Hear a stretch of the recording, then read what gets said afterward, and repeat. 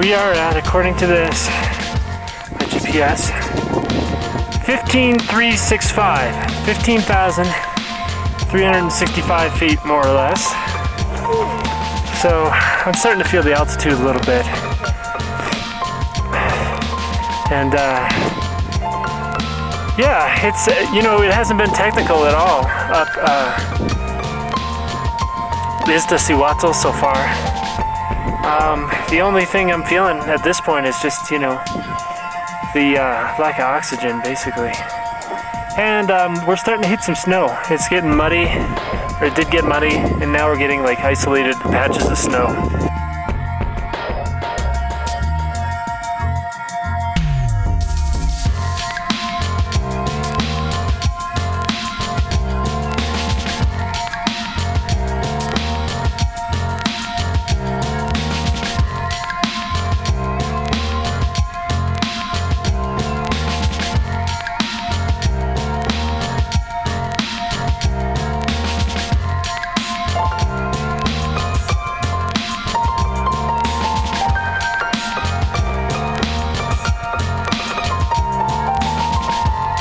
Behind me is what's left of the Ixtaccihuatl Glacier.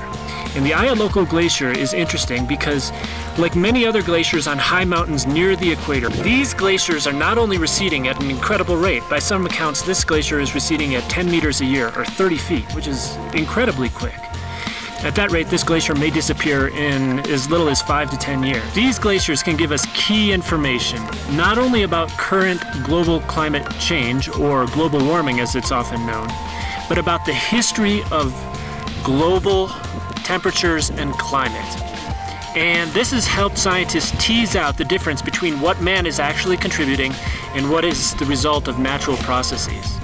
This has been an incredibly politically loaded topic for a number of years, and there have been a number of interested parties, in particular the gas and oil industries, that have basically funded disinformation campaigns in order to protect their industry and their profits, which is just unconscionable when you think about the overall welfare, not only of these companies, but a greater welfare, that of nations and peoples and civilizations.